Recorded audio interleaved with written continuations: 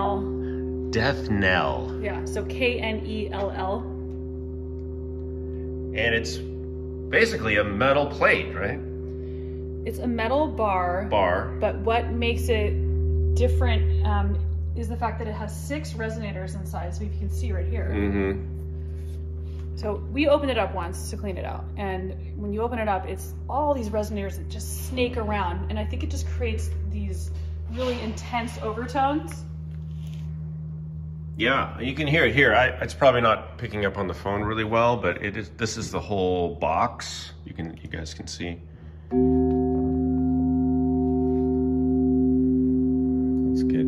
So yeah, nothing happening back there, but front. And on the back, it does say record, right? Yeah, it says record. And that old school paint right there. Check that out. Yeah, let's look at that. Yeah. So this is another Emil instrument, Emil Richards, and he got this from Chet Record's estate in the 1980s. That's what that was his last name was Record. That's not a command. Like I record. Yeah. And there's not a ton of info about him, but what I did find out searching his name is that he played on the original soundtrack to the Haunted Mansion ride in 1966. So Disneyland Haunted Mansion. This might have been on there. I don't know. I would be interested if someone could find this sound in something. I would definitely be interested. I know it's been used. It's part of, the studio history. And I'd also like to know more about Chet Record if anyone knows about him. Very cool. Let's hear it one more time. Okay, you want to try it? Yeah, I'll try one. Let's see. I think we decided that, how about the small one? Well, I don't know. How about this one? All right. Did I choose well, you guys? So we decided that since the bottom is loose, right? It's not tethered there. It's not suspended. That if you strike it up here, you have less of a chance of bashing the bar into the bottom resonators, but that is a chance. And then I'm going to try to hit it on an outswing too. Maybe even get it going a little. And then, oh, that was soft.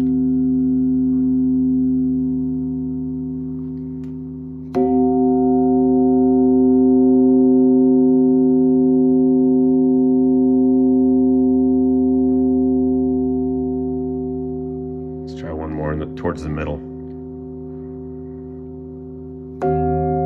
Oh. That's the deeper version. Yeah.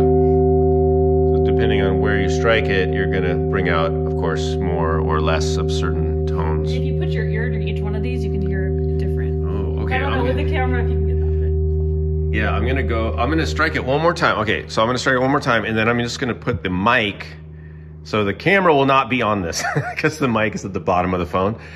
But, so it's not about the video. I'm just going to try to give you guys a listen. Two.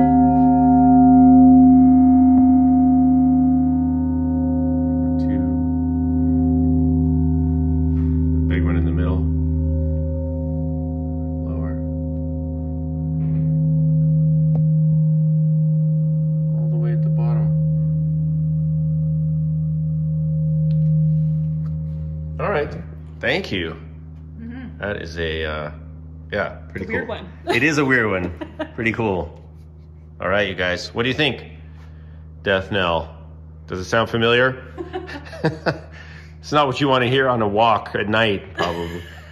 Something bad's about to happen if you... Head home. Yeah, head home quickly. All right, thanks for watching.